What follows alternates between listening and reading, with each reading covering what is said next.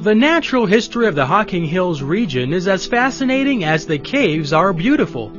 Here in the sandstones and shales, you can read Ohio's history from the rocks.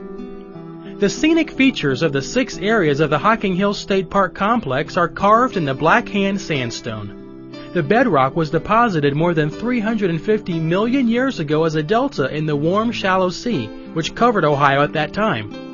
Subsequent millions of years of uplift and stream erosion created the awesome beauty seen here today. The sandstone varies in composition and hardness from softer, loosely cemented middle zone to harder top and bottom layers. The recess caves at Ash Cave, Old Man's Cave, and Cantwell Cliffs are all carved in the softer middle zone. Weathering and erosion widen cracks in the middle layer of sandstone at the Rock House, creating an unusual formation. Although the glaciers never reached the park areas, their influence is still seen here in the form of the vegetation growing in the gorges.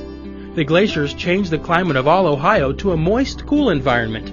Upon their retreat, this condition persisted only in a few places, such as the deep gorges of Hocking County.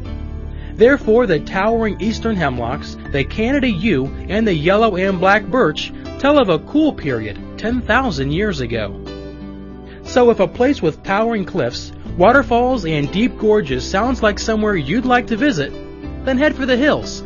Hocking Hills.